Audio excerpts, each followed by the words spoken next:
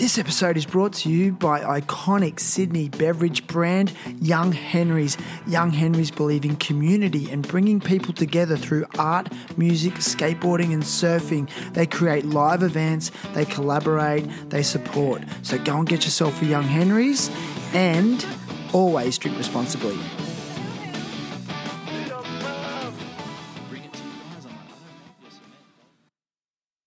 So wait up. So your beers the process is creating a byproduct of oxygen. Yes. Beer company releases beer, throws party with skate ramp, artists, DJ. All of a sudden you're like, hey, you know what? That's cool. Digital festivals kind of suck. It's almost time. Rock, beat, 7, 6, 5. Tried to hold us back, to hold us, tried to hold us back. We will be here forever. Do you understand? Forever. Hey, it's Shan here. This week I catch up with skateboarder, musician, entrepreneur. It's Mr. Oscar McMahon. Oscar joins me in the studio for a long story about his life so far. He talks about his early days growing up skateboarding on the streets of Newtown to then progressing to be the frontman of the rock band The Hell City Glamours, which was classic. And we do get some video footage of that up and I absolutely loved it. Oscar talks about his foray into building a very successful brand through Young Henrys with his partners. And he goes on to talk about his philosophies on what it means to build a brand and how they incorporated their personal ethics, especially around building community. That was really interesting to me, and how they want to be innovative and remain independent, which they still are. I didn't actually know that. I thought they'd actually gone into a bit of a corporate realm, but they're very much independent and they're inspired and it's super fun and they love supporting art, they love supporting music, they love supporting skateboarding and surfing, and that's what they've done over the years and literally put their money where their mouth is. And it's not from a control perspective, it's just because they want to, build the culture. So I really enjoyed this conversation. Go and check out the full video production on the Terrible Happy Talks YouTube channel. As we have been doing every week with that now, we have a featured artist of the week, and this week's featured artist is Cindy Sin. So go and watch the episode and check out Cindy's amazing artwork. It's such a pleasure. And a big thanks to Steve Tierney for his art direction. So sit back, relax, and get to know Mr. Oscar McMahon, everyone. Cheers. He tried to hold us back, he tried to hold us back. What's the thing? Child of the crayon, child of the light, stars of the neon belong to a culture destined to rock for eons. Time doesn't exist, shut those cataracts, capture the virtualist. Now, let's get back to what makes things seem forever, whether it's unseen, unheard, or 16 again. Not a bother, fill this old man river, kill a floor that gives all. Coming upstream, quiver, 6-star, easy rock, drop to the floor, lower to the earth, causes to cosmic shock. I think he was just in our sort of like friend group because he used to play in a band as well. Yeah, right. And because he used to do the artwork for his old band. I can't remember how we first did something. I reckon he pitched a concept to us. Right. He was like, oh, hey, what do you reckon about this, Like, what drew you to his art? Can you remember? I think just it's quite loud, brash, simple, impactful, which is sort of sounds like we're describing him as well. Is he like that? He's a classic. He is like, I don't know, a bit of a Bart Simpson character in a way. He's loud, he's funny, he's really like lovely, and he's just this wild art man, He's a nut. He's out there, dude. He's great. Because it's iconic Young Henrys now. Yeah. Well, I mean, look, it's synonymous, really. It is, and I think we're just so thankful to be, to have had like a really good relationship with, an artist like that who has an iconic style, who does some really great work and does work for us, but also does work for himself and for other bands and stuff. And they're like adjacent spheres. I don't know. It's really it's a very interesting thing to sort of unpack. Yeah, it really is, isn't it? Like, how important is it to you and the brand to support music and art? Is it like at your board meetings? Is it like where does it stand on the priorities? Well, I think that Young Henry's has always come into music and art as a fan and as a lover of it, but also like we see people in creative industries as peers. You know, like we have a creative company, we make products, and we actually believe in it. You know, why would you create a poster that just tells information when you have an opportunity to make something that looks great? You know, I don't know. Brands create things. Brands are all about making things that create or elicit a human response. That's what art does. You know, that's the whole point, right? Why would you just create something and hope that someone opens it and the taste wins them over? You've got to do everything around it. And also, that's the opportunity. That's where the fun is, you know? Just releasing a beer is not that exciting. Beer company releases beer. Yeah, cool. Whatever. That's what you're expected to do. Beer company releases beer, throws party with skate ramp, artists, DJ. All of a sudden you're like, hey, you know what? That's cool. That's fun. You're also, people get so stuck on like, I want our beers to be seen in a cultural place. It's like, well, you got to do something culturally relevant. You got to it's a fucking doing word, man. Get in there, get your hands dirty. And, you know, if we've got an amazing network of creative, interesting people. So you start doing things with creative, interesting people, and guess what? More interesting, creative people come into your sphere, and all of a sudden, you know, life is great, and the brand starts getting the momentum. You know, it's really it's the whole thing. How do you define success of the brand? That we're proud of it, that we've been able to grow authentically, that the brand principles are as respected and revered internally today as they were in the early days. In fact, maybe even more so today.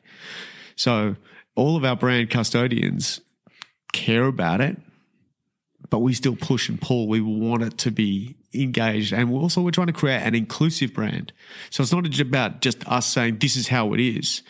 You know, to collaborate with other people, to work with people in the hospitality industry or in bottle shops or working with bands and artists, you actually have to give up a little bit of power. Collaboration is about agreeing to something, agreeing to an outcome and working towards that outcome. And that's, you know, like that is giving up a little bit of your power, a little bit of control in some ways. But that's where magic happens, right? That's where you get to harness someone else's creativity, someone else's vision, someone else's database, yada, yada. And you actually can do something which is, you know, like 1 and 1 makes 3 in that regard. You can do something which is so much better than what you're able to do by yourself. And, you know, like we're a small company in the scheme of things. Like, you know, we're not even 1% of the beer market. Really? No way. It just feels like you're everywhere. You know what? We're probably in a lot of the places that you and your friends would go. And I feel that we've done a really good job in that regard. But, you know, you drive 30 Ks in any direction, ask for a Young Henry's and see what they say, you know? It's not always the case. Has there been the allure of going corporate? Oh, look, I don't really look for a world where I'm working for someone else. I think our business partners sort of feel the same. They can't put a price on that. Well, look, our brand has been defined and created in an independent way. You can't create a brand like Young Henry's from, I think, a corporate structure. Interesting. I just think that our nimbleness, our ability to fail and to try things and just, you know, for the first 5 years, we were really throwing things at the wall and seeing what stuck. And we were having this amazing experience of what feels good. We don't have data. We don't, we didn't have a defined marketplace. So we were like, well, what do you want to do? Yeah, I want to do that. What do you think? Yeah, cool. Let's do it. And as long as there was enough team buy-in, written into our brand guidelines, it's like trust your gut. And that was guiding you. Yeah. Because if one of our business partners, let's say Dan, if Dan comes up with an idea, he goes, oh, what do you reckon about this? And I go, oh, yeah, that's cool. Hang on. What if we did this? And then someone else goes, oh, yeah, actually we could. Once you start building that gut feel thing, human response. Again, it's like, hey, if we all believe in it enough, A, it should be fun. We'll enjoy doing it. And B, if it doesn't work, we at least went into it with the right energy and perspective, and we went into it to have fun. And so when it doesn't work, you go, do we enjoy it? Yeah, we did. And that's okay. Let's move on to the next thing. What happens when it translates into monetary loss? Does that sting? Yeah, look, there's been a few stings. But,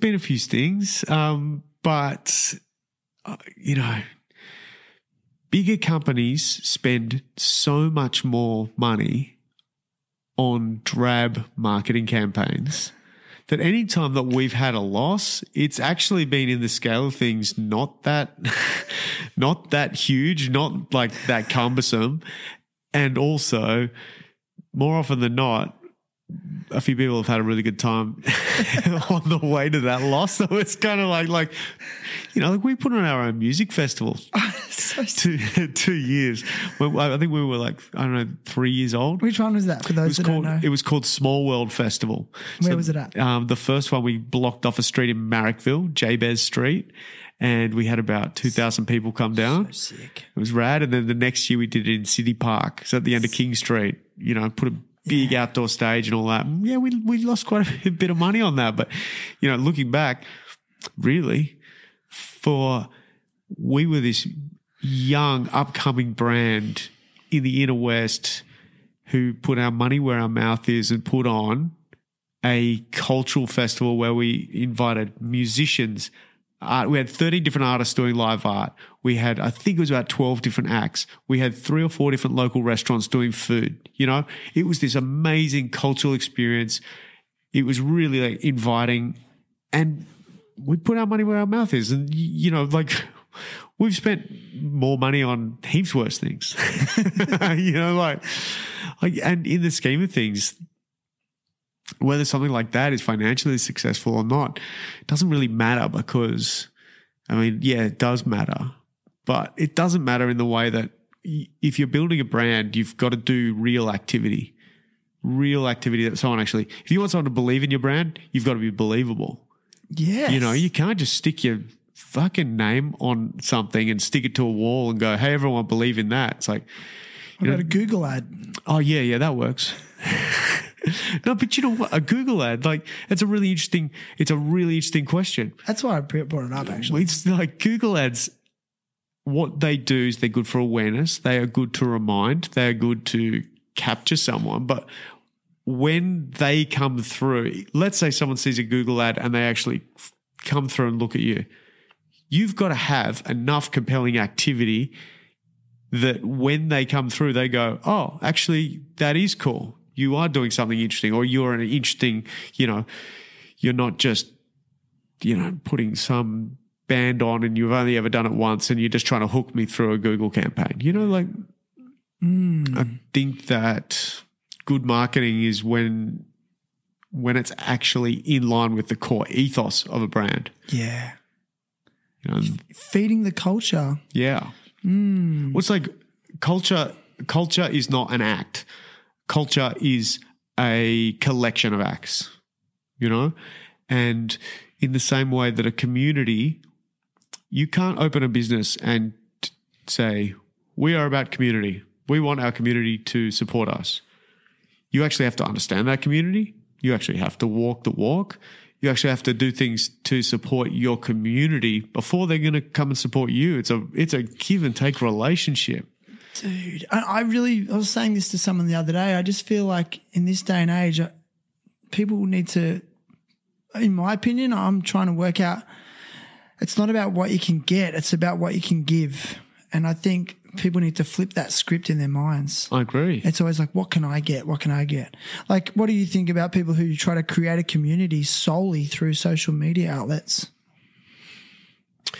Has its place? You look at community is a really interesting thing that we get bogged down into, I guess, the geography, but how we define a community is a group of like-minded people. You know, our main beer is called Newtowner, but we sell it all over Australia now, and we actually like sort of had a bit of a friction point when, you know, in the early days, because for the first 2 years of Newtowner's life, we only sold it in Newtown. That's the worst business strategy ever. Like, create this product that ends up being your biggest product and only sell it to like people calling saying, "Hey, can we buy this beer?" Like, no, sorry. What do you mean? No, we can't sell it to you. You don't live in Newtown. Are you trying to be like all exclusive? No, we couldn't make enough. Like elitist. Really legitimately. No, Sounds elitist. It sounds elitist, right? And then I think it was my wife who once said to me, she goes, "That's not very serve the people, is it?" And we're like, "Oh, no, you're right." Is that one of your mottos? Yeah, serve the people. Oh, yeah, I didn't even know. Serve the people. The idea of we've had that as our company moniker since day one, and you know you can think about it a couple of different ways, but it's a really nice reminder that your business only exists with the people that you're serving. You only exist if you are accurately reflecting the changing tastes and the value system of your customers. And so when we were looking at taking Newtowner out of Newtown, we thought about, well, what is a community? Newtown is a community, but it is a community of like-minded people. Why do people live in a similar geography? Because they want to be surrounded by the same things, be that different cultural spheres or subcultures, live music, food, art, you know, like Newtown is an inclusive melting pot of all these creative things. And then you go, well, hang on, where else are there? Well, that sounds like Fitzroy, you know, in Melbourne, doesn't it? Like, oh, yeah, wow. And actually, if you go to the West End in Brisbane, like, oh, yeah, actually, then you start realizing, well, a community is actually just like-mindedness. And then you start looking at your social media, you know, community. And essentially that is a group of like-minded people that are not restricted by geography, who have an interest or enough of an interest to be watching what you're doing and you're watching what they're doing. You know what I mean? So it is just like communities, like-mindedness. As soon as we came to that realization, we were able to sort of break free of our, I guess, geographic confines. And so looping back to your question on building a community just digitally, I think while it is possible, I don't know if it is as bedrock, because in a digital age where there are so many conflicting platforms and messages and all this sort of stuff, you'd have to be doing something really legitimate, really impactful to keep an audience for a long period of time. Right. Because they're getting fed other things as well. And, oh, hang on, I'm going to jump over here. It's not that I'm not there, but I'm just less there because I'm now over here. Something else gets fed to you. You know, like, what was the first 10 accounts that you followed on Instagram, and how often do you still see them? Yeah, that's a good question. I don't remember. No one does. Yeah. So the in real life stuff, I think people are craving it more than ever. You know, especially after the COVID lockdowns. Do you feel like it was part of the brand's mission to revitalize the music and art scene? Because I personally feel like I've seen you guys around a lot more after that. Was there a decision made there? I think that throughout COVID, everyone suffered throughout COVID, you know. We came out of that with a real drive towards trying to engage with live music venues, cultural spaces, trying to get people out of the house and engaging. You know, we live and die by hospitality. We love it. You know, we are fans of restaurants. We are fans of bars. We are fans of pubs. That's where our brand cut its teeth, and that's where so many of our friends and collaborators, you know, live and operate. You know, it's so fortunate, right? Dude. And so I don't think it's our position to revitalize, but it is our position to support and be fans of and to champion those things, you know,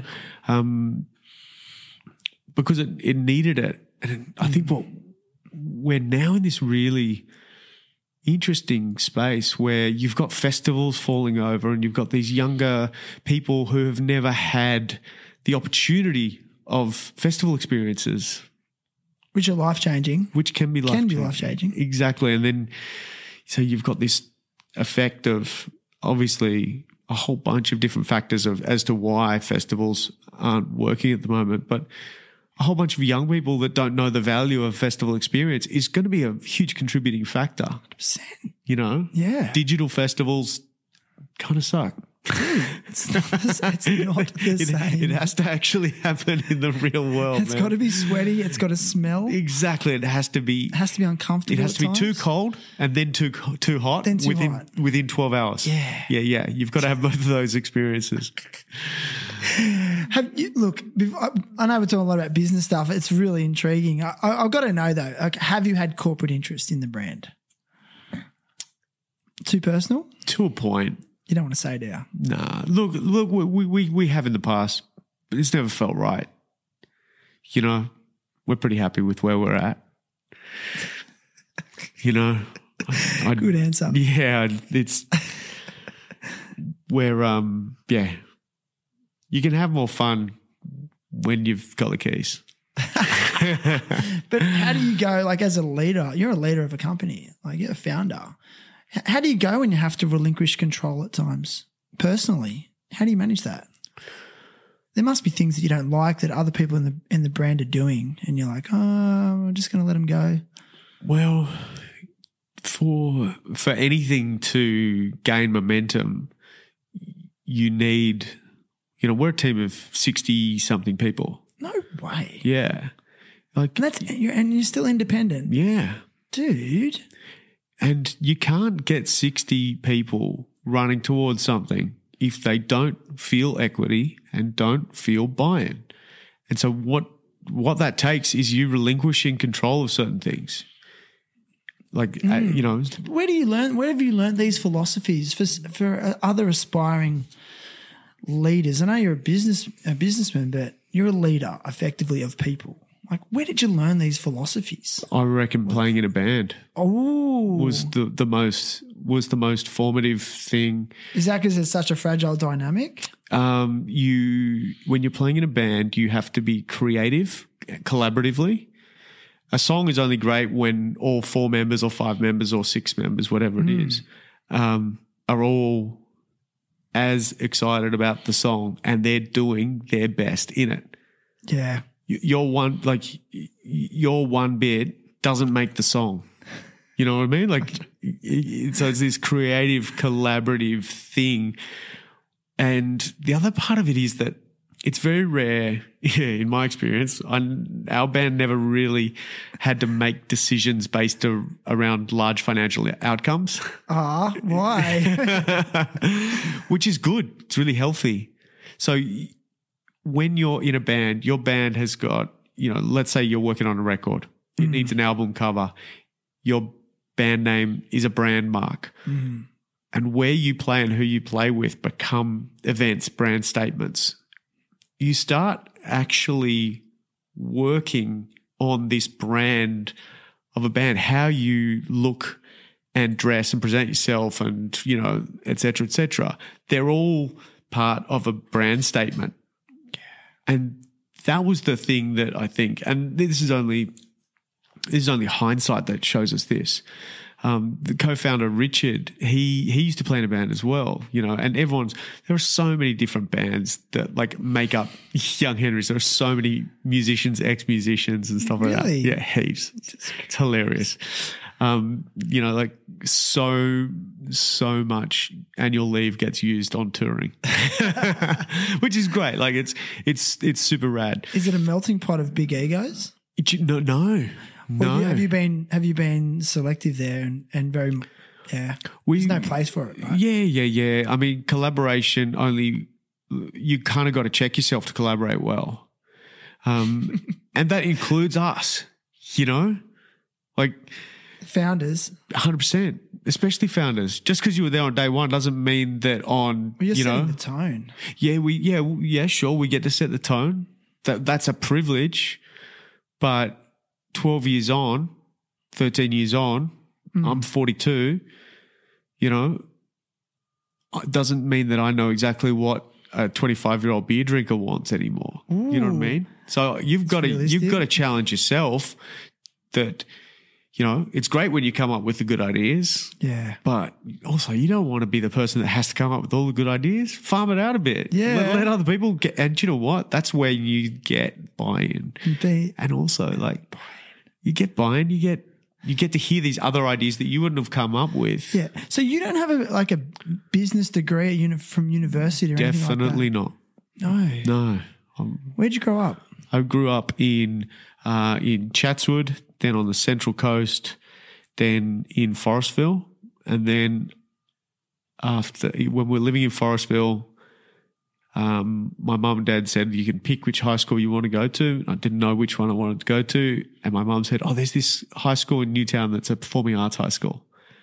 And I was like, all right, I'll go give that. You went to a performing arts high school? Yeah. So I went and tried out and got into Newtown High School, the performing arts, for drama. Music. I was going to say, not for music. No. I just assumed music. And it was funny. I had no experience in acting or anything at that point in time. Just, year 6 kid doing a whatever trial it was and managed to get in. So I was like, yeah, I want to do that. So I caught like a bus and 2 trains every day into Newtown from Forestville. And that was like, that's the sliding doors moment, right? I remember the first day of year 7 walking down King Street, just looking around going, holy shit, what is this place? Like punks and goths and, people sleeping rough and like really heavy, like gay and lesbian population back then. It was amazing. It was just this punk, loud, Were you captivated? So captivated. Kind of like a bit scared and outside my comfort zone and all that. But it was amazing. Because Newtown was also pretty rough back then. Yeah, look, it was. It has sort of become a little bit more sanitized compared to back in what was that? Were you talking like 90s? Yeah, early 90s. Early 90s. Yeah. It was raw then, dude. Yeah. So it wasn't like this highly desirable area. Definitely not. No, definitely not. But what is great about Newtown is that I went to Newtown High School. I then ended up going to Enmore TAFE for a couple of years. What'd you study? Event and entertainment design. Okay, I see that. Which, dude, another thing which ended up being really like just learning the basics of design and the understanding of like design principles. And, I'm definitely not a designer. I can't operate Photoshop or Illustrator or anything like that. But I can at least speak in enough design language that I can talk with our artists and designers, and our, brand manager and explain what I like, what I don't, and we can have really engaged conversations. So that was helpful. But it was, What kind of student were you academically? In high school, patchy. Standard response. Oh, yeah. I was more interested in bongs and skateboarding and music and, than bongs. Yeah. I thought you said bonds. I'm like, what? You were buying bonds? Yeah, trading bonds. No. We're talking Orchie bottle. Hey? Yeah, that's right. Okay. No. Yeah. But I think I did okay just from an ability to retain a bit of information and just do okay on the day, Yeah. Which is great. Did you enjoy like the times when you had to perform as part of the curriculum? That was the bit that was actually the bit that brought my marks up at the end of the day. Okay. I always did better at drama, and I did okay at music, and sometimes I did well at art.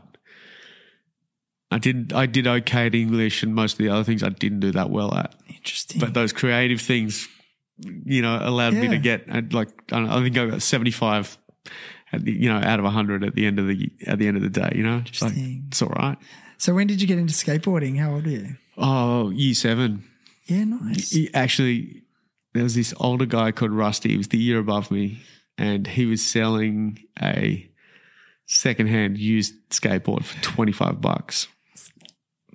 And I was like, yeah, all right, I totally want to buy that. And he's like, you can take it home tonight, have a bit of a go on it, and if you want it, come back tomorrow and give me $25. I'm like, no worries. And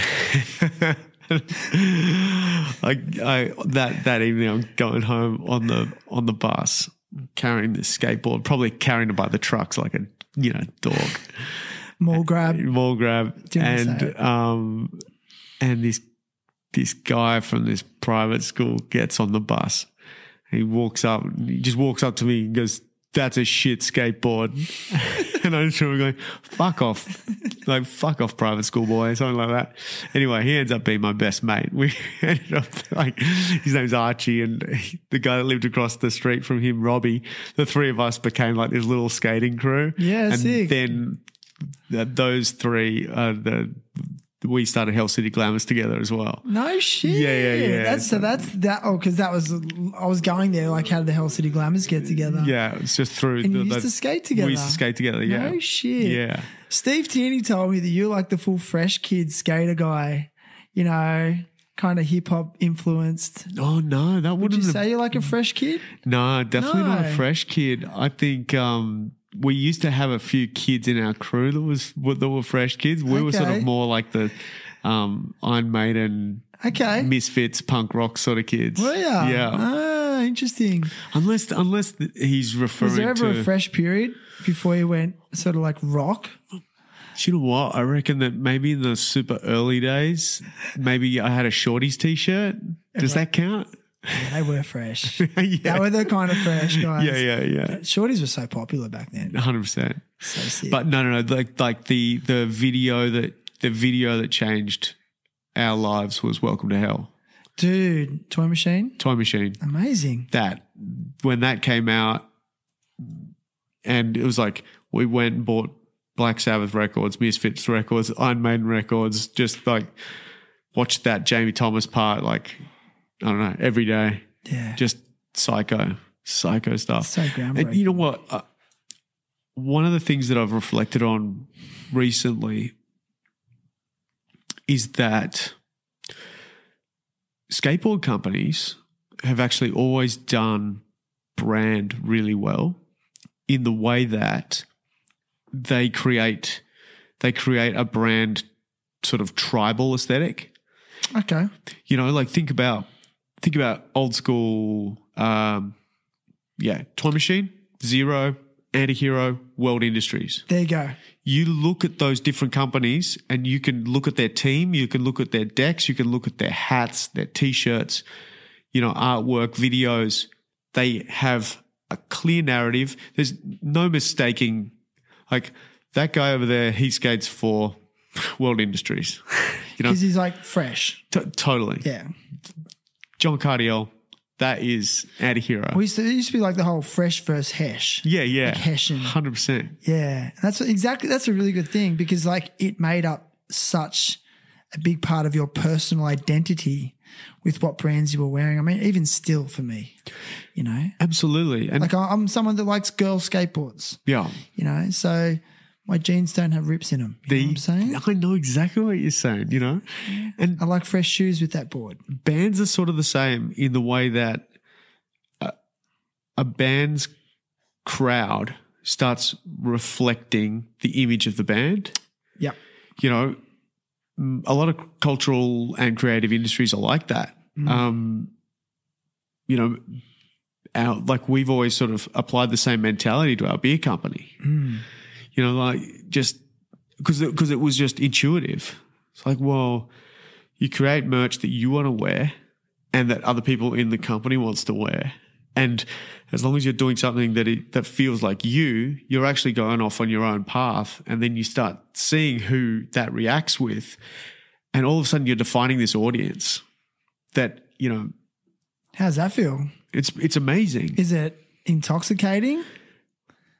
No, I don't think it's in terms intoxicating. of like building the ego, like when you see people starting to dress like you. Well, not dress like, but like engaging with the stuff that we create. You know, I think it all feels precarious because it's, you know. Did you know it then though, or did you think it was going to last forever? Really, honestly, in the early days, I didn't know how we were going to get through the year to year. What do you mean? In the early days of Young Henry's, it was so non-strategic. It was so gut feel, and just the industry was so new and exciting that we didn't know what to hope for and what to ask for. Interesting. So it was a really exciting time. It felt like the gold rush a bit because it was just like we were just heading west into this new frontier, you know?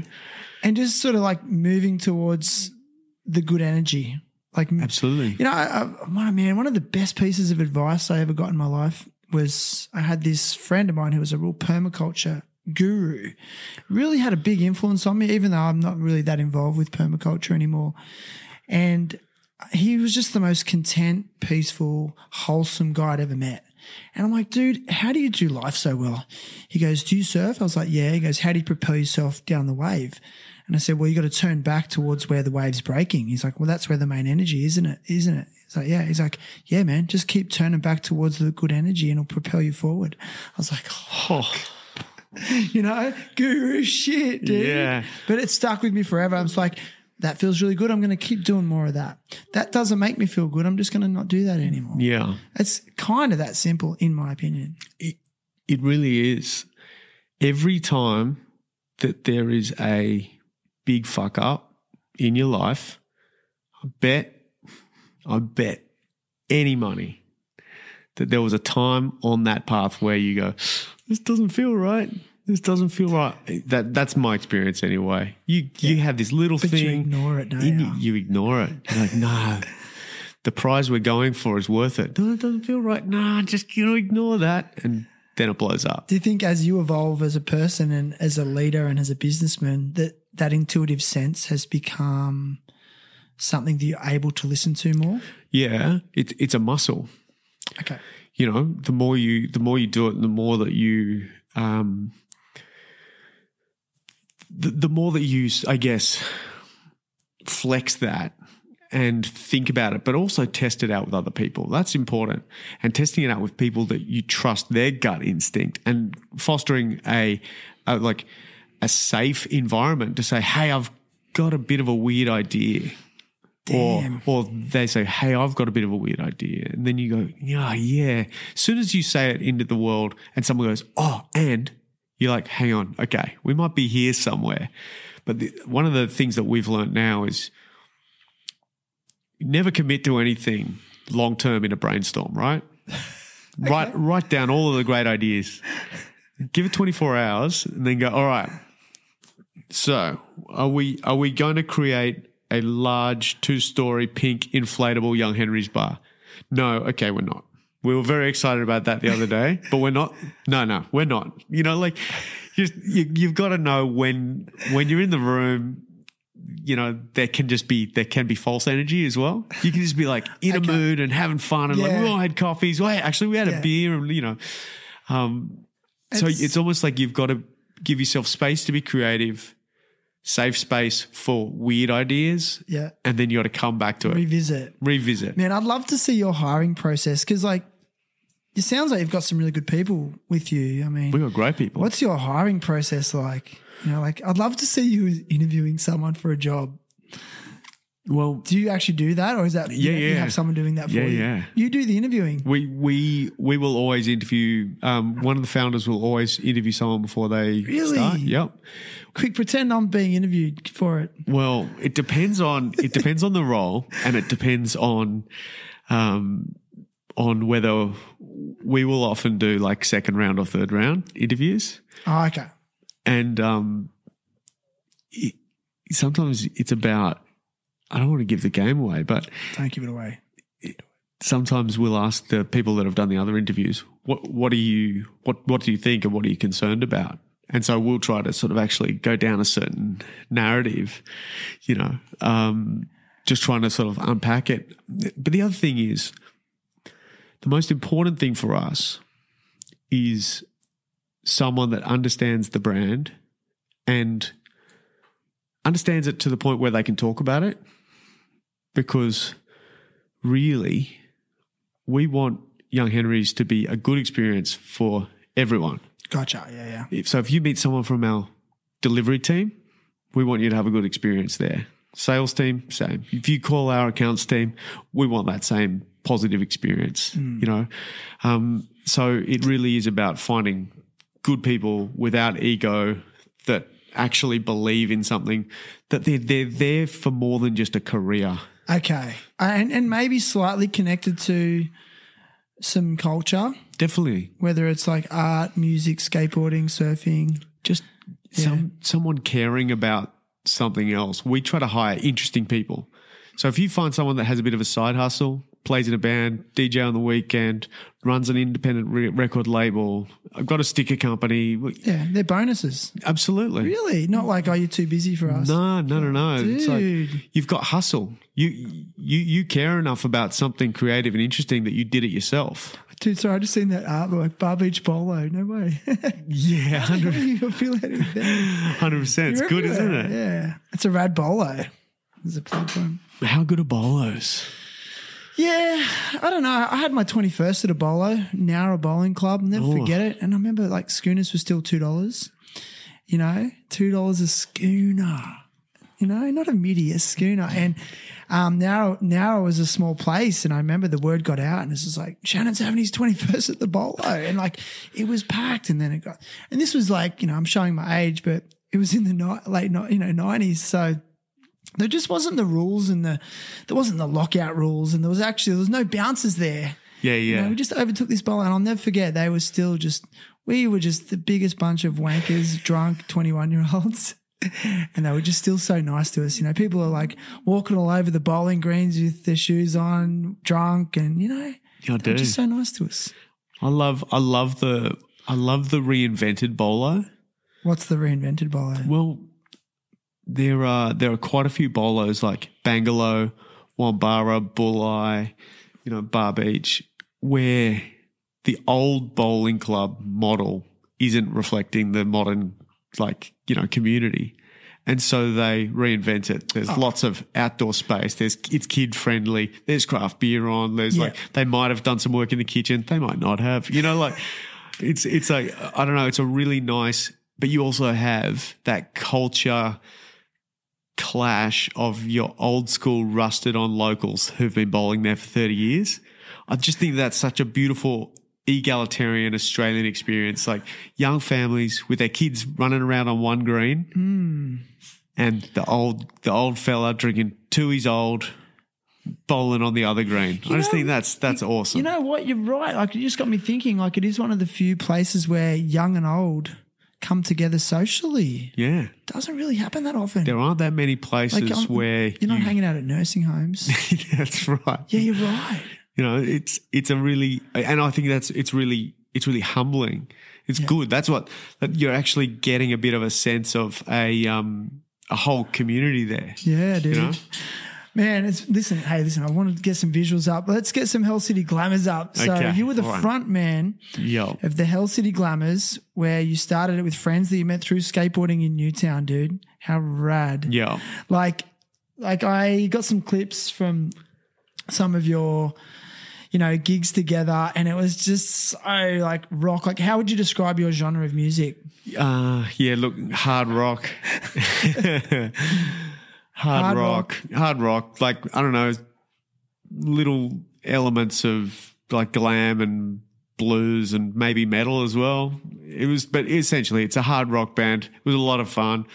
It was a real party band, especially early days. And were you driven by making good music or being rock stars who could party and pick up chicks?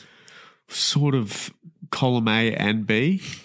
Thanks for being honest. Yeah, I mean, we weren't the best musicians in the beginning. We got better, but we were never great.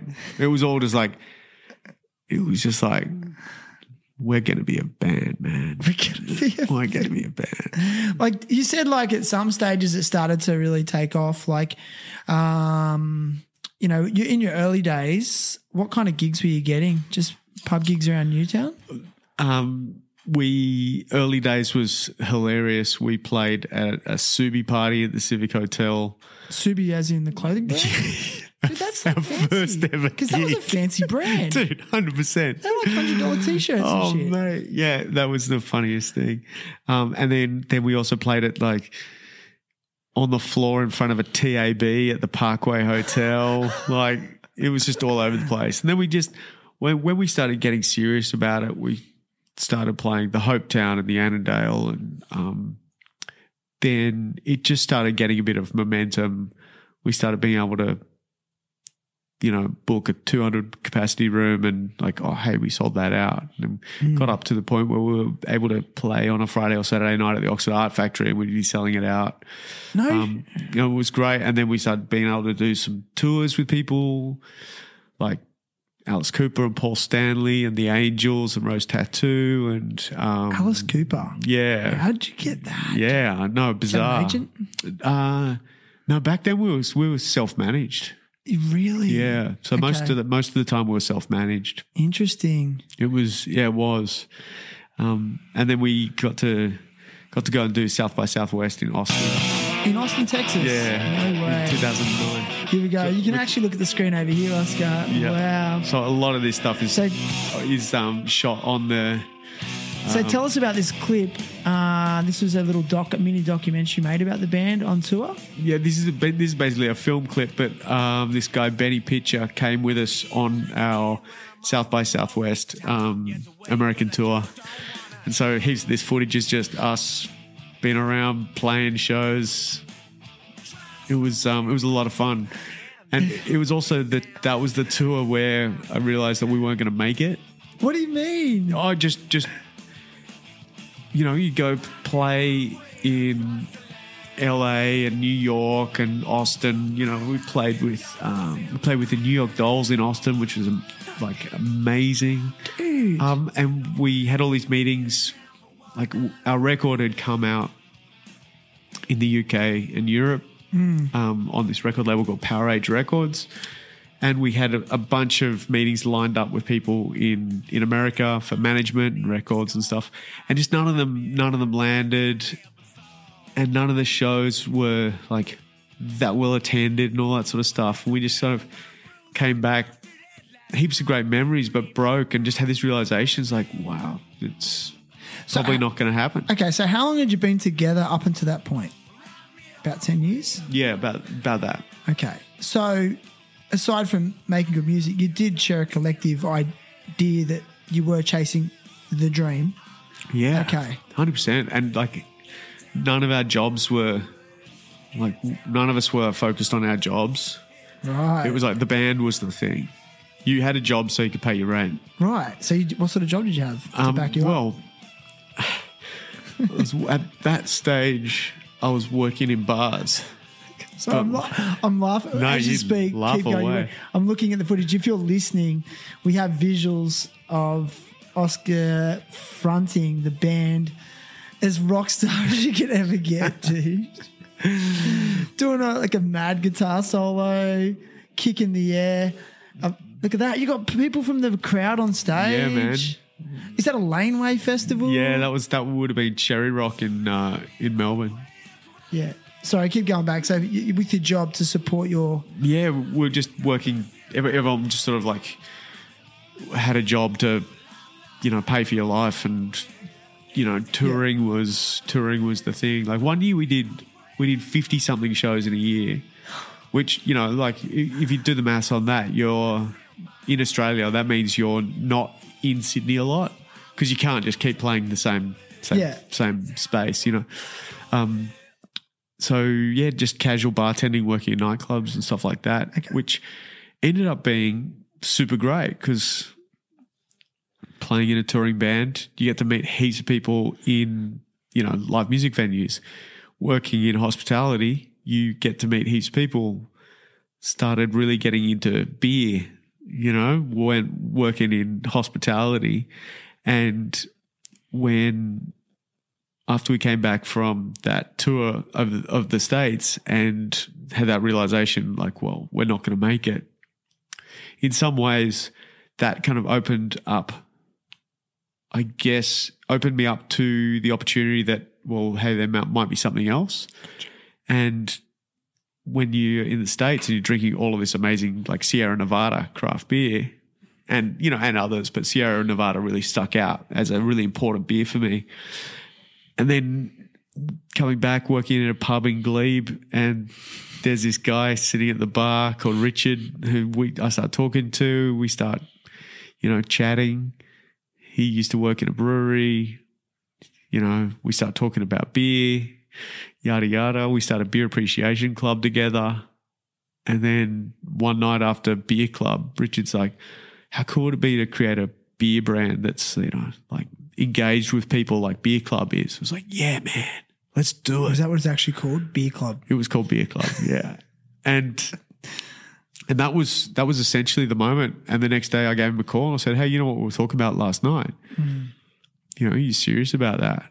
He's like, yeah, let's do it. Wow. And that's where the idea for Young Henry's came from. Interesting. Yeah, late night drunk conversation. Was it a hard day though for the band when you just went, okay, look, time to let it go? Did you have actually like a band meeting and go, look, yeah, we might just stop now? Yeah, we did. Was it that simple? No, it wasn't that simple. We were halfway through recording our second record, and it was just a thing where we did have a band meeting at a pub. We all sat down, talked through it, and basically agreed, okay, we're going to finish the record. We're going to release the record and do an album release farewell tour. That's a strange business model. Yeah, it's like I'm going to launch new music but then call it quits. Yeah. Okay, fair enough. And so you know what? That was cool though. That's like, talk about going out on your own terms. Yeah. It was great. It allowed us closure. We did, So was it more of a relief, or was it more a sad time? Like you lost something? Definitely felt like we'd lost something in some ways, but also I think it had run its course in other ways. Yeah, gotcha. Like you knew it was expired. But like we'd been in the band for a bit over 12 years by the time we'd finished up. 12 years in a touring band where you're rehearsing once or twice a week, taking all your holidays to go do shows, like being broke perennially. Like it's a lot. It's like, like amateur skateboarders, dude. like same thing, right? You just Even pro skateboarders. Yeah, that's right. But you get so much from it. You learn so much. You get so many learnings. So many of our friends that weren't in bands, they're like, oh, this is the Kentucky tour I went on, and we went to Thailand, and it's like, oh wow, that's amazing. I never got to do that. They're like, what did you do? I'm like, well, we went on tour and we did this and we were here, and they're like, wow, it's like, it's amazing. Dude, you can't put a price on that. Exactly. It's also part of your legacy. I mean, just think of it, like your daughter is going to look at that one day and you're going to tell her those stories and that inspiration that she might find from it, that, you followed your heart and you chased a dream. Like, totally. So many people are too scared to do that, myself included. Well, and also that, and this is probably an important learning for me, and I'm interested if this resonates for you as well. After the band, I kind of felt a little bit frustrated because I thought we'd put in so much work that the music industry deserved, like that they should have given us a career, and I think I felt a little bit frustrated for a moment. But then we just came to this realization when we were recording the second record, actually, when we were finishing up that creativity is its own reward. If you get to be creative, whether you're making money from that or not, creativity is actually it's the pinnacle. If you get to practice that, then good on you. And so many people, we conflate the idea of I'm a creative person, therefore I need to have a creative job. It's like maybe you don't. Maybe you need a job and you have this creative thing over here which allows you to get up with a smile on your face every morning. You know what I mean? Because also like sometimes when creativity is your job, it fucking ruins the thing that you love. Dude, you know? Chris, my last guest, Chris Yo, founder of Amnesia Skateboards, said the exact same thing. Said by day, software analyst or software creator or something. And then he has this creative outlet, you know, finding artists to put graphics on his skateboards. And he's been going for 30 years. And, wow. and he even said that. He said if the skateboard company was all that he did and it became his job, it may not have lasted. Yeah, that's really interesting. Yeah. That's but really it feels like you've found the balance with your company now, where it's like creativity and a sustainable living, sustainable business that's supporting not just yourself but others, man. Absolutely. Amazing, dude. And it gives me the ability to be connected to creativity. My job isn't as creative as I would like it to be, but I'm connected with our marketing team and our designers and our artists. And I get to see creative output and I get to be in brainstorming sessions and I get to be attached to that. Really, it does scratch that creative itch for me. But then you've got the whole other side, which is more the pragmatic, the business building and the strategy. The other side of the business, which can be really taxing and can actually, you know, getting the balance right there is where one depletes your energy, and then I think the creativity is the carving back on the wave, you know? I think there's a lot. I think personally there'd be creativity within that business side of things too, business strategy, and you know there is an element of that. Definitely. For sure. Yeah. You know, projections are basically just you're hazarding a guess at what may happen in the future. It's madness. Dude, I can imagine. You know, and so to structure a business and try to forecast where we need to go, you know, when you're creating a strategy for a business, you need to think about it commercially. How many people do we need? How many products do you need to release? Which products are we going to focus on? What, you know, it's problem solving, but it also takes some left of center sort of thought. And it's really interesting that the creative side of Young Henry's, you know, whether we're talking with our brew team about a product or with our marketing team or design team around, you know, an event or art, that's creative conversation. The business structure and forward motion part, you need an accountant in the room. You need someone with a business background.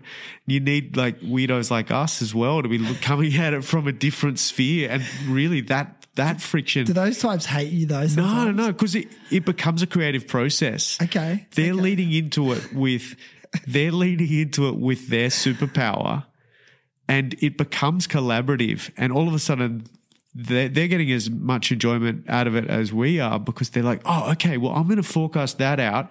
And if we do that, well, hang on, what are we going to do to, you know, it's problem solving collaboratively. Yeah. And, you know, it is actually a really enjoyable thing. It's stressful as well. Dude, I would love for you to come and speak to some year 12 high school students that I teach, because I have really good conversations with them about life. You know, when a kid gets to that age, there's a lot of confusion and loss. Like, what do I do? And first thing I say to them, and I'm sure their parents hate me for saying this, I'm like, you got a dream? Like, you know, you want to be like a famous musician or skater or artist? Chase that first. You know? Yeah.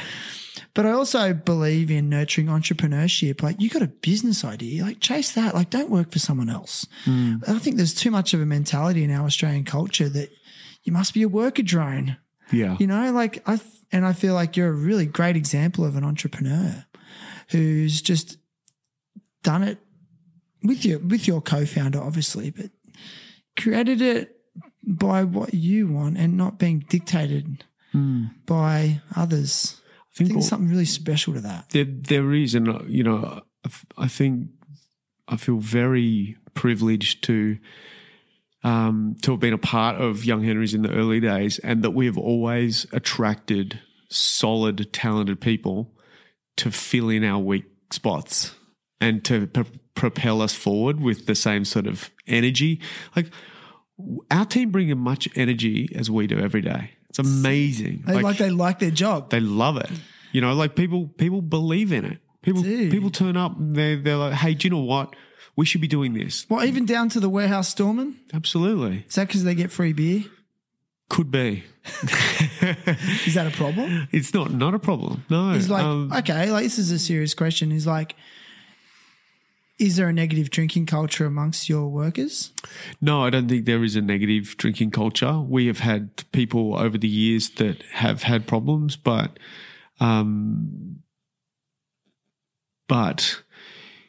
if we were an investment firm, we would have people with substance abuse problems as well.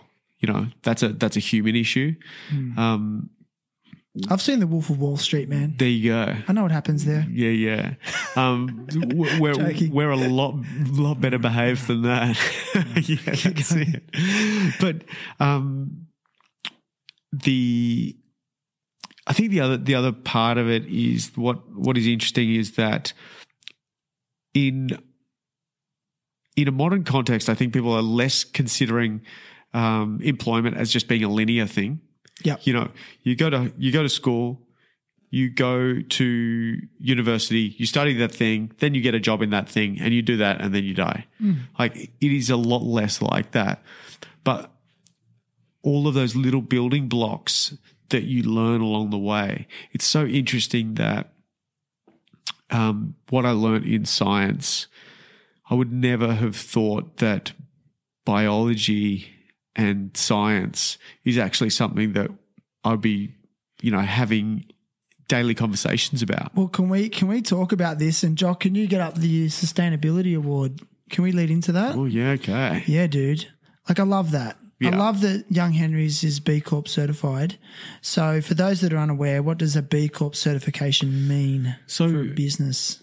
B Corp is it's essentially an international movement of businesses, and B Corp it's a certification, and it's essentially a structure, right? Yeah. So any business can go through the vetting process to become B Corp certified. You have to do quite a bit of work. You have to change the wording of the constitution of your company, and you have to adhere to a continual improvement program where you actually get audited every 3 years. Gotcha. So it's a lot of work, and it's quite tricky. But essentially what B Corp does is it creates a really good framework for people who are interested in improving their businesses, and that is down to your customers, your supply chain, your employee experience, corporate governance, transparency, like all these different things, which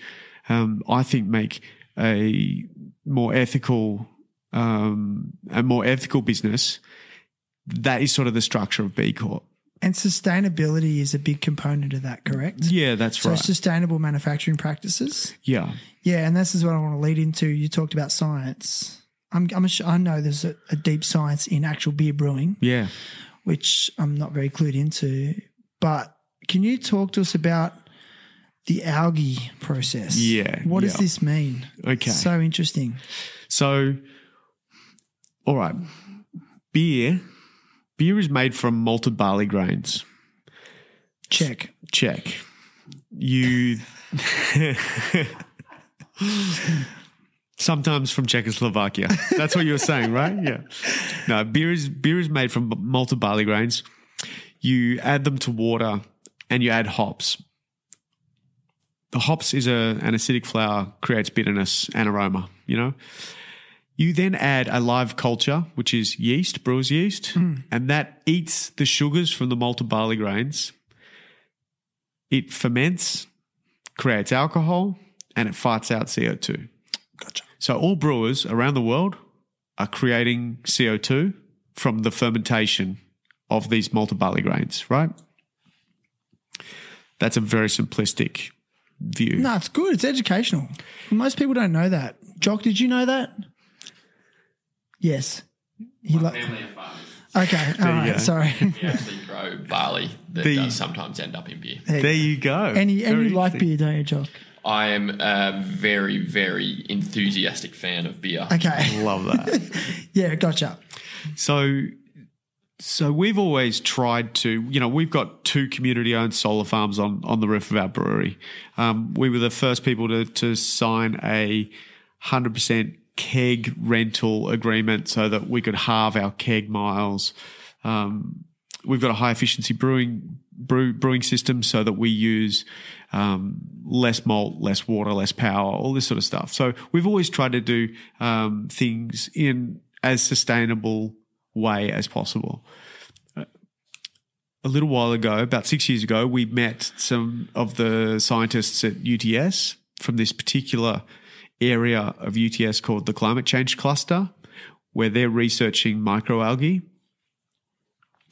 And basically, Richard, our co-founder, found it really amazing when hearing about microalgae. They're like, well, microalgae is a microorganism that lives in a liquid environment that eats sugar and uses that to photosynthesize and create oxygen. He's like, oh, it's like the opposite of brewer's yeast. Brewer's yeast eats sugar, uses that to ferment and releases CO2. Like, okay, hang on a second.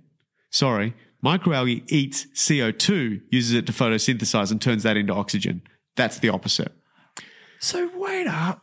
So your beers the process is creating a byproduct of oxygen. Yes. So we now have a system in our brewery that captures all the CO2 from our fermentation.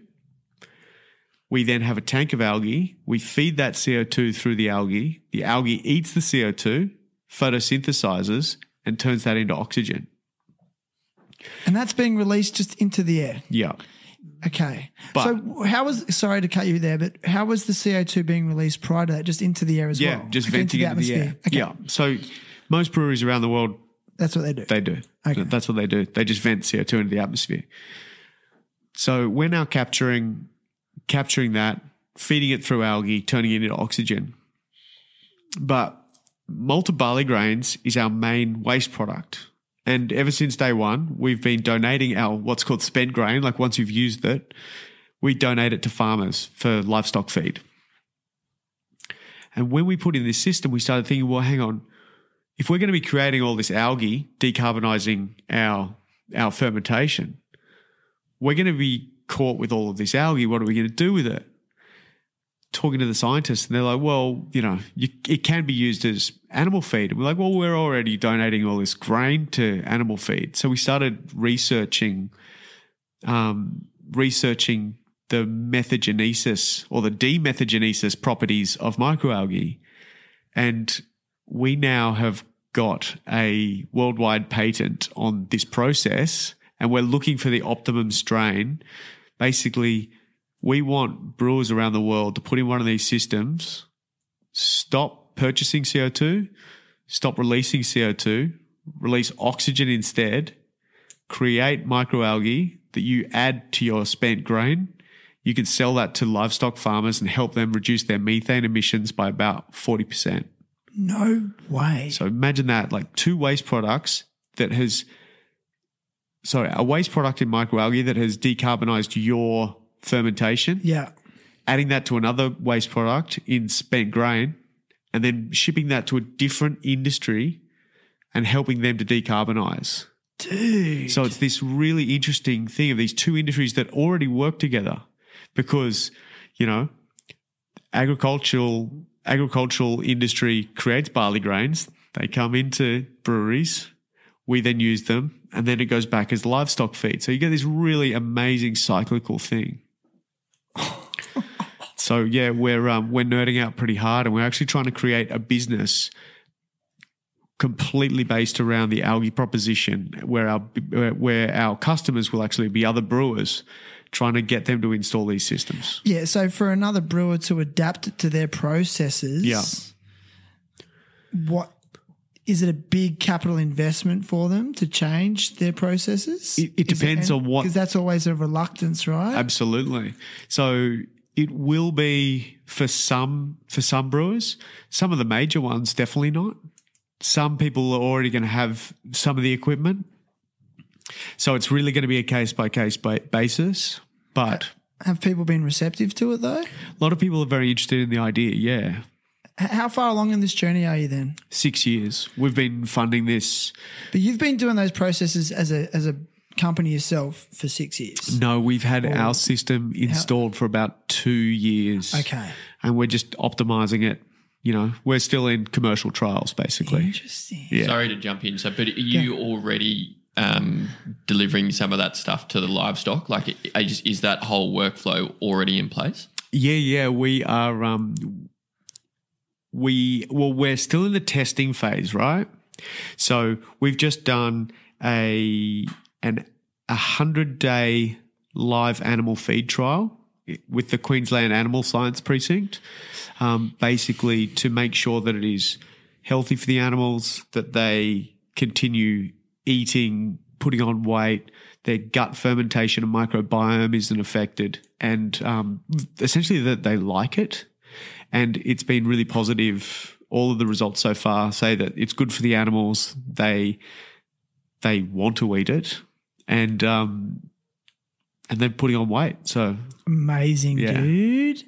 That's like just really inspiring and groundbreaking. And I'm going to be monitoring that journey closely. It's a pretty weirdo thing, but why is it weird? Why do you say weirdo? Well, for a beer company to... That's how change occurs. Of course. But I mean weirdo in a good way, in that for sure.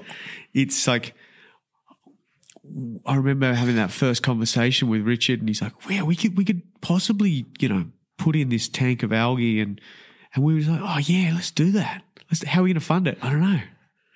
Let's work it out." So we pulled some money out of our marketing budget and started the testing. I mean, are these some of the luxuries though of having somewhat of a successful brand where, you're not scrimping and scrounging for every last dollar? I don't want to pry, but are you at that level where you have a bit more freedom to explore? We did when we started that.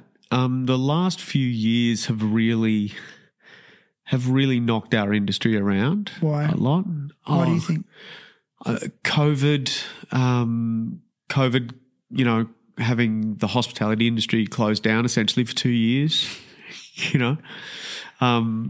insane to think about, really. It really is. It's like the trauma of just forgotten it. I think a lot of people have just forgotten that happened. 100%. Do you reckon? 100%. Yeah, listen, man, so interesting. Thanks for sharing all that. I want to just move on. I actually want to kind of say, viewing you and your brand from afar, I want to say a thank you for supporting skateboarding over the years, because I know for a fact you've kept some skate careers going. It's been really amazing. Because I am more of a skateboarding podcast, I guess, and I know that because of you and supporting events and supporting some brands like Volcom, for example, in such what is such a niche little activity, for someone like you to believe in it's pretty amazing. Even today, I'm recording this afternoon with George Richards and Amy Massey, and they're ambassadors for the brand, and you've supported them. So thank you, man.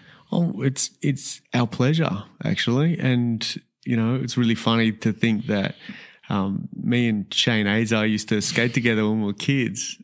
And now we work together on events. We've been working with Volcom for a few years now, throwing parties and doing things together, which is super rad. And I don't know, I think the skate community is it feels really familiar. It feels like the music community in a way as well. Creative, interesting people who are bound by a passion for something, and it's not necessarily driven by, remuneration or finance. It's actually just people who believe in something. And also, when you're at the skate park and you feel a part of something, and you might be just starting out, but you land a trick that you've been working at, and one of the older guys is like, well done, and it's like, that doesn't happen in other spheres, and whereas in the music community as well, when you are starting out, sometimes the more established bands, they actually turn up early. They watch your gig. Hey, that was cool, man. That was great. That sort of, they become these really interesting, I guess, self-fulfilling building industries, because there is that fostering of young talent and support for young talent. You see that. Absolutely. And I just think that gets lost in business so Does much. it? Okay.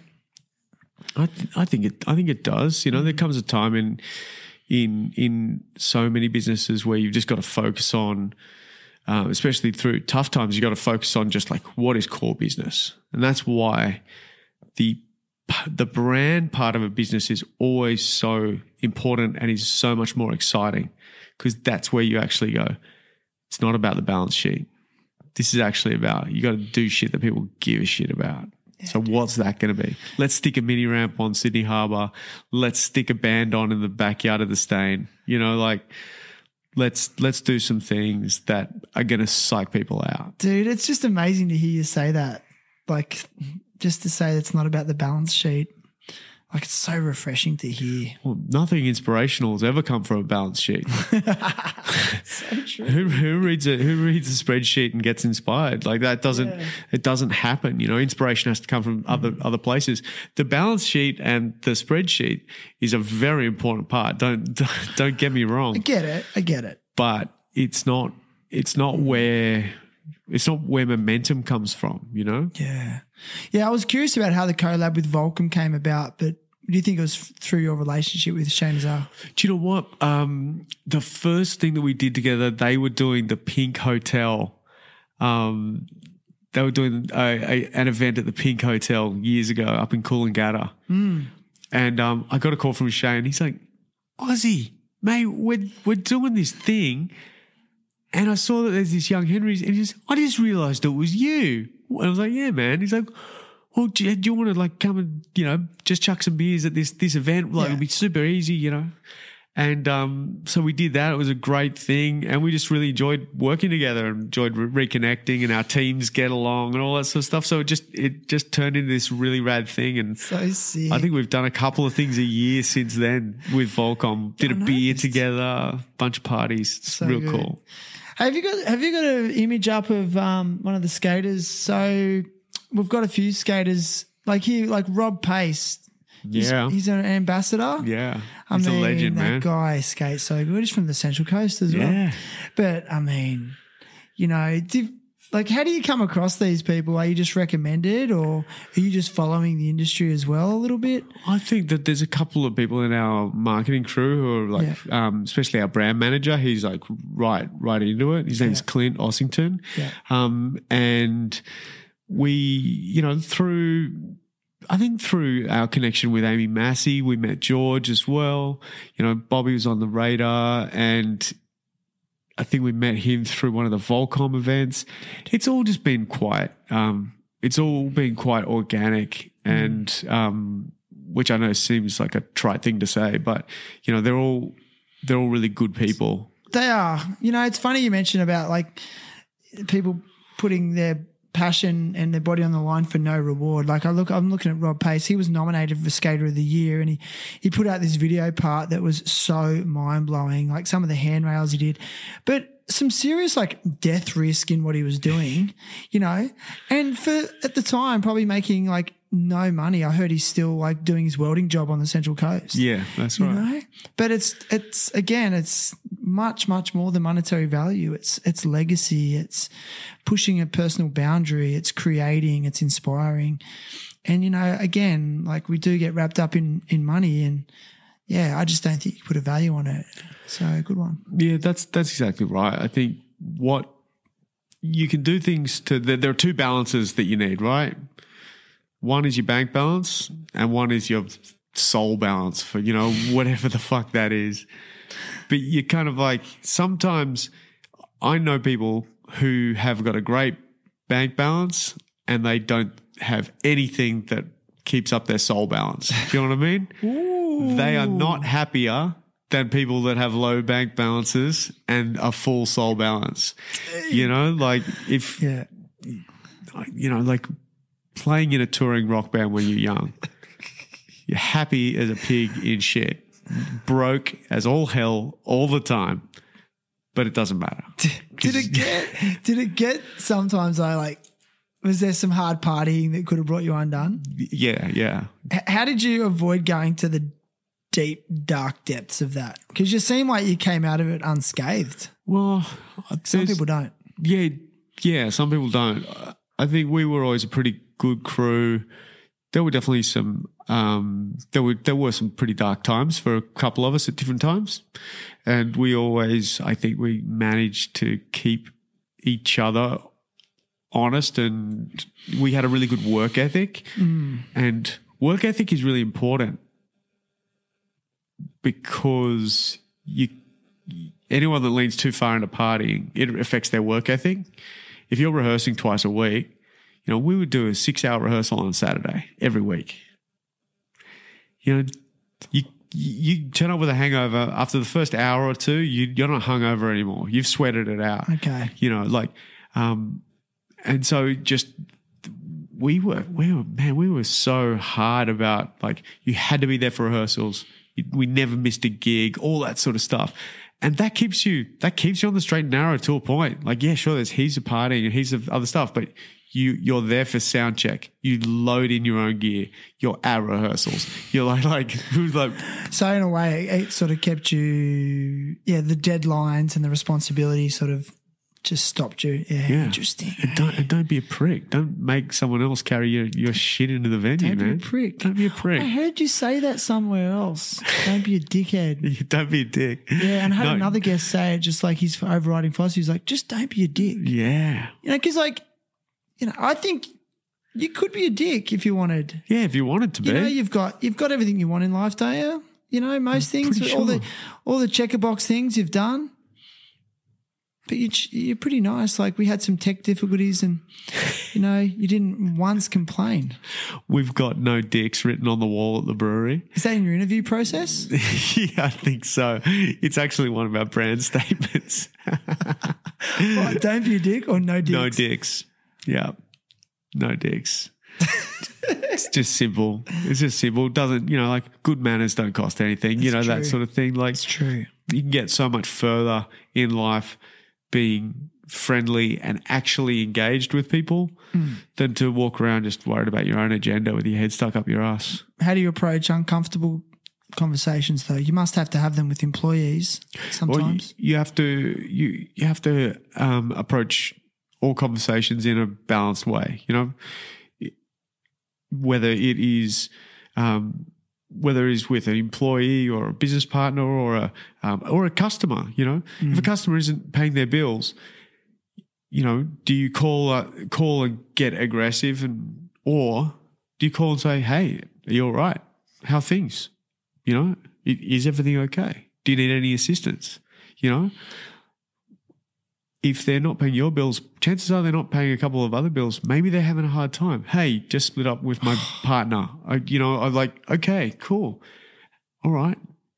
Could we work on a way of maybe getting this sorted? Yeah, of course. Can you give me some time? Yep. You tell me the dates. We'll work it out. You know, amazing messages to put out there. It's just about trying to be solutions focused. You think about it, this is a really tricky thing, I think, to be really consistent with. And I think I'm talking personally there, is going into something saying, what is my desired outcome?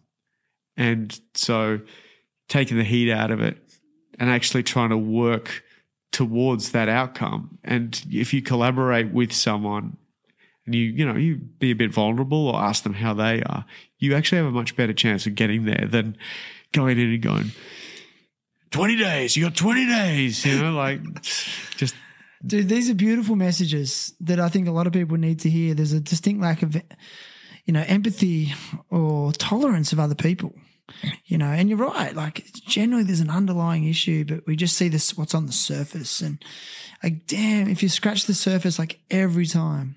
And again, like relating my experiences as a school teacher, I see it with kids all the time. Like I look past the outside behaviors now. And then when you scratch a layer or two deeper, it's like, yeah, I didn't have breakfast this morning because mum and dad had no food, you know, or they were fighting all night last night and I didn't sleep. So, because it was too noisy, or I had to sleep outside because dad was, you know, being aggressive, you know, like things like that. And just, everything just, and all of a sudden it just strips back those layers and compassion is developed. And I think that's what we lack in our society right now. I agree with that. But it does come as a byproduct of, and I heard you and Jock talking about it earlier, people are under a lot of financial strain right now after, you know, post what's happened in the world, and inflation is the highest, is through the roof, you know, and people are just not making ends meet, and it's translating. And I think I love that you're spreading those sort of messages of compassion. So right on, brother. Thank you. Business karma, man. It's a real thing. Is that another one of your brand statements? No, it should be though. Business karma, like, you know, you treat others how you want to be treated, you know. I don't know. If I was a budding entrepreneur listening to you, I'd be like, okay, these are all the, in my opinion, this is the ingredients of your success. You've just shared it with everyone. Do you know that? Oh, didn't know that. I think these are the ingredients. Like it's, I don't know. You tell me. That's how it feels. Yeah, well, I mean, I think those different ideas, they allow us to be consistent in a way of consistent brand messaging and consistent, you know, way of doing business. It allows people to contribute, and it allows it's almost like your business strategy has to be set around values first, because that is the only thing that will actually have continuation through fluctuations of markets and people coming and going and all that sort of stuff. You actually need to have a set of values that is core to your business. And then everything else, like your yearly strategy and all that sort of stuff, like you'll forget about last year's strategy and the one before that. It's like it doesn't matter. But those core principles, that has to apply the whole way through. That's the tricky thing. Yes, dude. Yeah, you got to live and breathe them as well, which is tough. Yeah. You don't look like a businessman, though. No, I don't. I'd love to see you turn up to some sort of like board meeting, corporate board meeting, you know, with your distributors. Do you ever turn up and everyone's wearing a suit and then you just turn up as Oscar? Yeah. It's rad, dude. Yeah, I got invited to I won't mention the thing, but it was basically a room full of CEOs and directors. It was about 300 people, and I was the only person that looked like me, I'll tell you that. Look at that, dude. Theo Von. Did you sponsor Theo Von, a Theo Von tour? No, that's just that's his art. That's just a Cindy piece. So Cindy's art. And I love his art. It's beautiful. Well, listen, it's been so epic, man. How you feeling? It's been a bit of a long afternoon. It's been good. It's been really great hanging with you. Been nice chatting with you. I know, dude. Even, you know, earlier on, before, because we did have a bit of a delay, but thanks for your patience. Mate, thank you. Do you, is there anything you want to end on? Have we covered everything? Feeling pretty good? Oh. I'm feeling really good. I feel like there was like, didn't miss anything? No, there's some really great little moments and it all sort of flowed. But that algae stuff, dude, is insane. Yeah, that's See, that's permaculture. It's like the philosophies of permaculture is cyclic culture as opposed to monoculture. Yes. And that's really what it is. Yeah. It's a form of it. You know, it's getting a waste product and repurposing it or upcycling it in some way. But sounds just super scientific and tech. It sort of is scientific and tech, but also it's a really funny thing that you think about. A cow in a field goes down to the river and drinks water, and there's algae in the water. So animals are finding the solution in nature anyway. It's about how do you find those little things in the world and apply them to industrial practices? Yeah, dude. That's what I find really like. And then that cow craps in the field, and then on a full moon, magic mushrooms grow out of that crap. Now we're talking. Well, because they're algae. Mushrooms are a form of algae. They're aren't they? fungi. They're fungi. Yeah, are fungi. they related to algae? Fungi and algae are different but similar, Okay. I believe. Interesting. Because there's microalgae and macroalgae, macroalgae being seaweed. Gotcha. Yeah. You know that microalgae and macroalgae are responsible for 50% of the world's oxygen. No shit. Yeah. See, I didn't know that. Yeah. Trees are only 50%. The rest of it is seaweed and algae, yeah. Dude, I had no idea. Yeah, isn't that mind-blowing? It is mind-blowing, the whole concept of it. You guys are kind of like beer nerds, hey? We are full fucking It's nerds. rad. Like when you and your, like, I know we're going to wrap it up in a minute, but when you and your co-founder, Rich, is it? Yeah, Richard and Dan.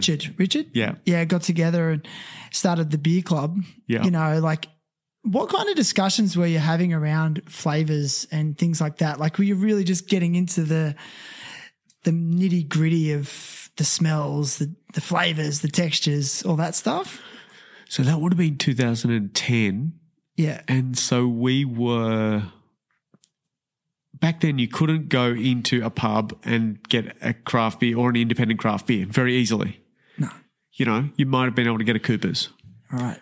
And so Beer Club was just about, we were pulling in beers from different parts of Australia, different parts around the world, Belgian, Flemish, American. And it was just a conversation with whoever turned up. Everyone would taste it and talk about it. What are you tasting here? What do you like about it? What don't you like about it? You know, we did like stout and cheese matching night and all this sort of stuff. And really it was this thing that, because the access to craft beer was not available, a lot of people would start turning up because they were really interested. And what was really funny is that Beer Club started really small, ended up having about 120 members, and I can't remember the number, but I feel like over 10 of the people from initial Beer Club ended up working in the beer industry. It was this really cool little time of our lives. Meant to be, man. Yeah, it really was. It was It's great. like a magic little time. Yeah, Wow. you know, pull people together and see what happens. Dude, I love those stories. I love hearing that. So good. I wanted to talk about your gold teeth, but we don't have to. We already talked about that. I love that. They suit you. They look rad. I was actually looking at it going, I fucking want to get a gold tooth. Yeah, dude. gold teeth, man. They're the way forward. It's a little bit gangster. It's so gangster. Does it make any difference to how you, like, can you feel it? Does it hurt? No. Like, it's just normal. Oh, I think I've had them. How long you had them? 20 years. Is that right? Yeah. Tastes more expensive. Yeah. I can just rip through steak with these bad boys. Dude, I love him, man. Sucha. He's such a character and such an absolute gem of a human. And thanks for being on the show. And Mr. Oscar McMahon, everyone.